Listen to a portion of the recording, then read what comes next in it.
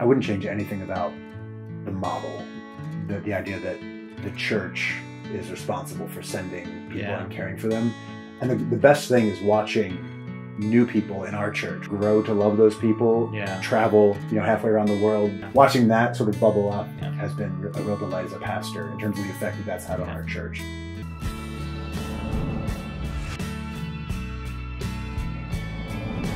Radstock exists to equip and engage local churches to start new local churches in the world's toughest places. Find out more at radstock.org.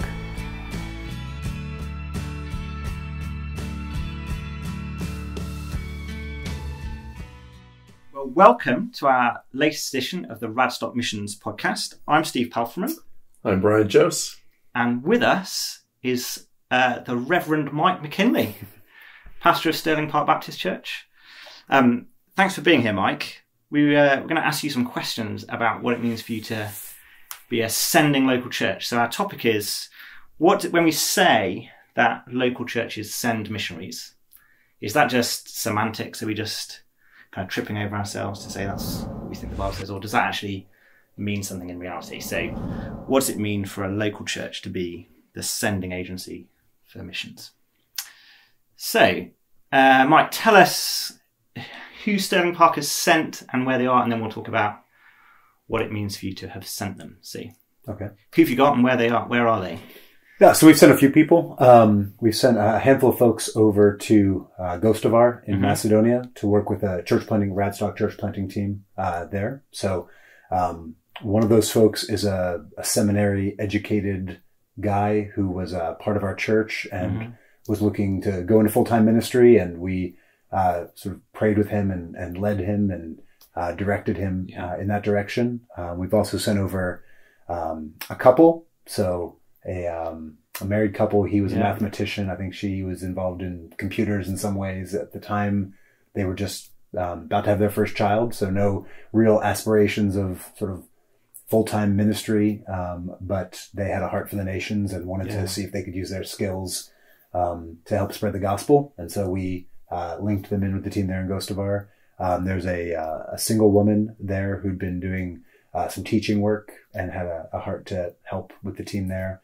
We also have a man in South Africa, so in KwaZulu-Natal. He's a Zulu man who'd been a member of our church and was just as he grew in his love for the gospel, became passionate about going back home where the gospel's really, there's a syncretistic church that still practices animal sacrifices and ancestor worship, and that's what he'd grown up in. And so he was passionate about going back there and planting a church for Zulu people there that wouldn't otherwise hear the gospel. And so he was part of our church, and we helped send him back. He's there now, and hopefully we're in the process of sending a few other people over long term to be with him working there. So we're looking to send one of our elders is a man from India, from Hyderabad, and same kind of thing where he's just passionate about taking the gospel back to a place where he didn't really hear it very much growing up. And so we're just kind of scheming what it might look like in the next couple of years to send him and maybe some folks from our church back to Hyderabad and to work there. So that's, I don't know, up to 5 or 6? 6. 6, yeah, 7 if you can count. There's 2 people actually in South Africa. So, okay. And that's in the last 10, 15 years? Yeah, last 10 years, certainly. Yeah. Last 10 years. If I was to ask a member of your church, they would say, we've sent these guys. Is that how they describe it, that we've sent these? Is that fair reflection? And what does that mean? So what does it mean for the church to have sent them? What responsibility do you retain over those mission partners? How much do you know about what they're doing day to day? What is it that you see as being your ongoing responsibility to them? Yeah, so they don't report to us in the sense of, they're not calling us to ask what they should do next week or anything like that. We see a responsibility to them and for them to care for them, so that involves all sorts of things. We have a biblical counselor on staff who checks in regularly with, particularly with the folks, of the married couples or the singles, just to kind of see how they're doing. So all of the she initiates that, or they initiate that. Or... I'm not sure how that. I'm not sure exactly how that gets taken care of, but there's a clear expectation that when we send people out, that we want to kind of provide them with that check-in. So the elders of our church see that we have a role in sort of caring for the folks that we've sent out spiritually. So that involves, Skype conversations, emails, prayer. So certainly, a lot of that going on behind the scenes, praying for the missionaries, just keeping up relationships. Mm-hmm. There's financial support. So we would be the, significant financial partner for each one of those folks. So we encourage them to raise money, and we try to help raise money for them in other places and through other churches. But we certainly have a lot of that. We see that as kind of our responsibility to care for them as well. So sending people over. So right now we have a team of folks from our church in South Africa who are there to help with the work. But what we find is that each time somebody comes back, they're just passionate about the work, and they tell everyone else in the church, you've got to go see it. Like, you wouldn't believe what God's doing and how amazing it is. And you just can't picture it until you go. Yeah. And so that makes more people want to go. We Skype in. We have a Sunday evening service that's kind of devoted to prayer, particularly for evangelism and missions. And so one Sunday a month, we have folks that we've sent out Skype in with the church. Right. So we put them up on the screen and ask them questions, and they kind of just check in, and people from the church can say hello and ask questions, and then we pray for them.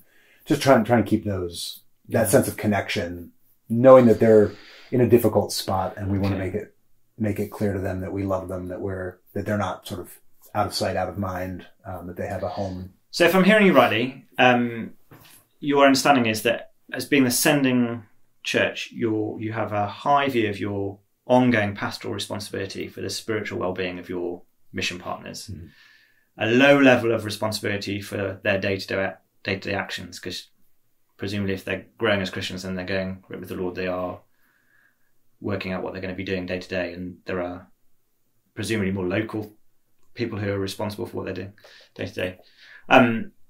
Surely that is like a limiting factor on the number of people you can send. So I don't know what the numbers are in your church, but the financial commitment, the commitment to ongoing pastoral care, the commitment to send people short term to help them, is a limiting factor. Yeah, certainly. So our church isn't huge. We're probably about maybe 220 members, maybe less than 300 people in attendance on a Sunday. Okay. So it's not some massive organization.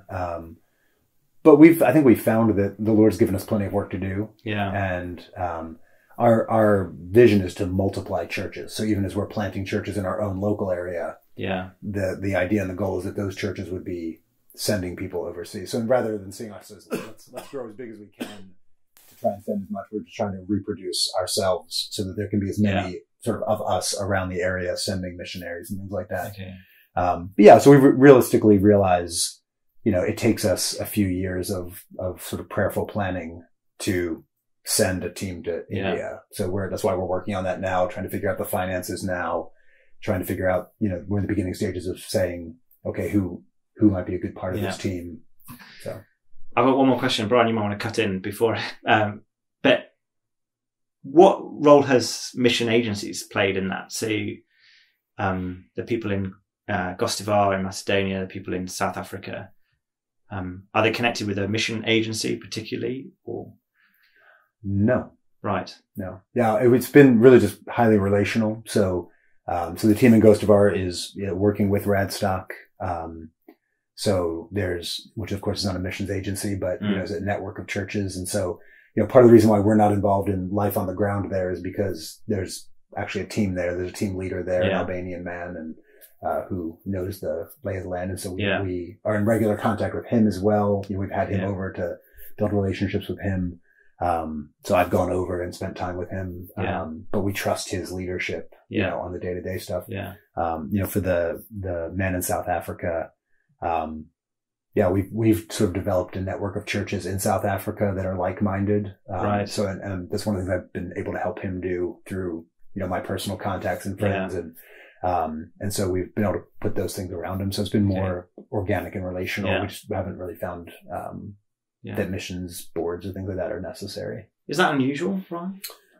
Yeah, unusual, sure, because I think churches can be intimidated, can't they? Getting started sometimes, and there's the idea that expertise is somehow sitting in an outside organization.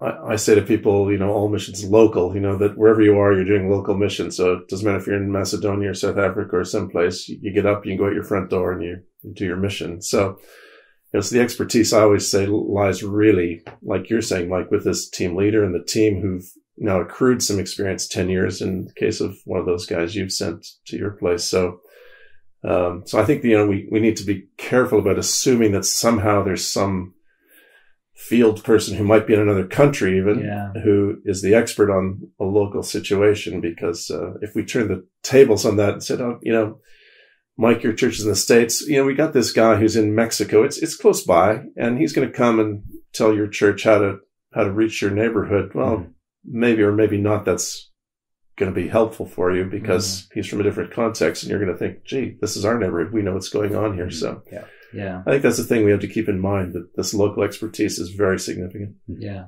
local expertise. Have you had any input from outside? Say these guys done training just in the local church, or have they done training outside of the local church setting? Yeah, so in different ways. So some of the people that we have sent have pursued theological education in different ways.